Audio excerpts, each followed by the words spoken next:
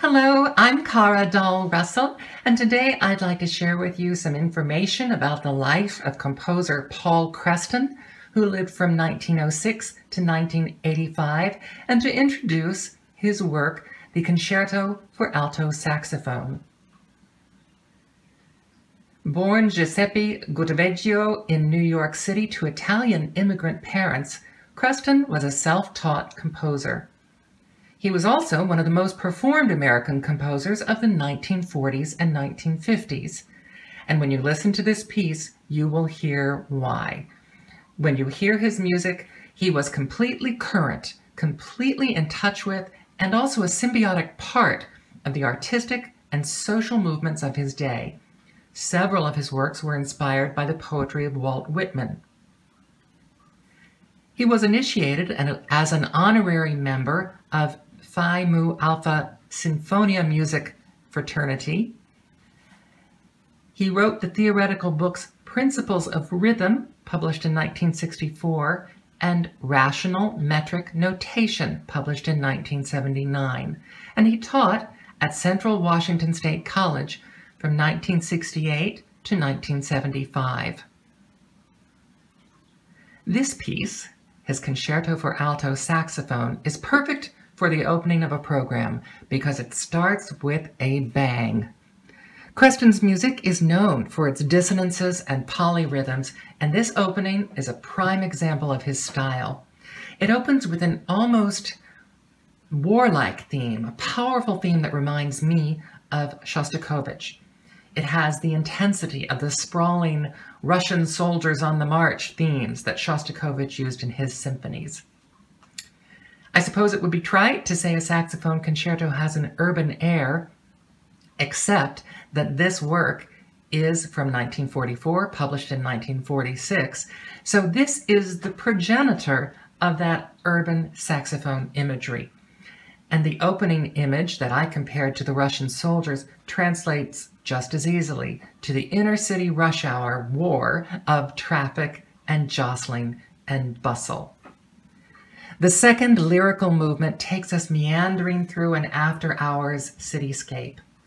Much like the use of saxophones in film noir, pensive, and nocturnal, it is what we've come to expect from saxophone, and it delivers on the luxurious promise.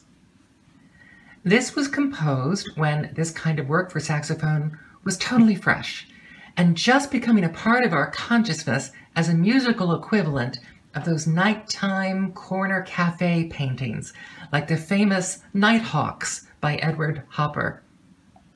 We find ourselves relaxing from the rousing start to a slower saunter on a quiet street corner.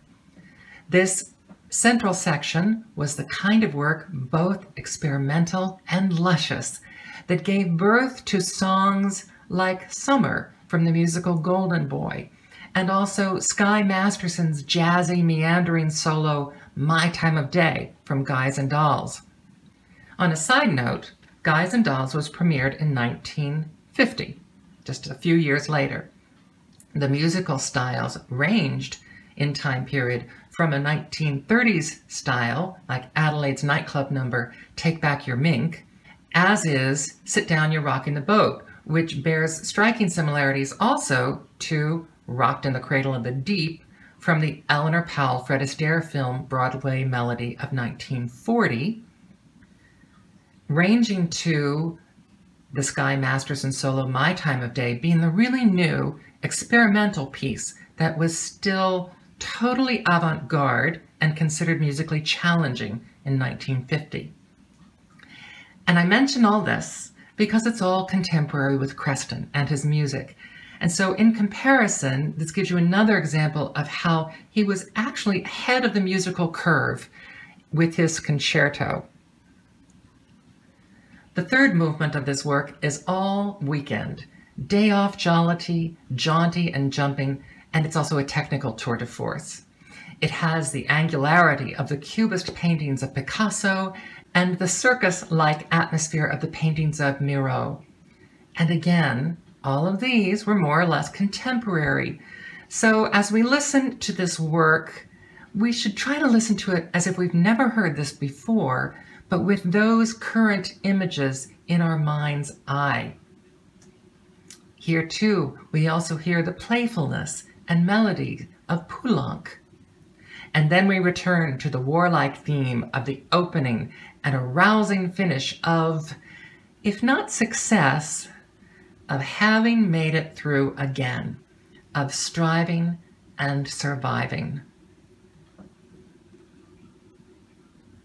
The music of Paul Creston. Thank you.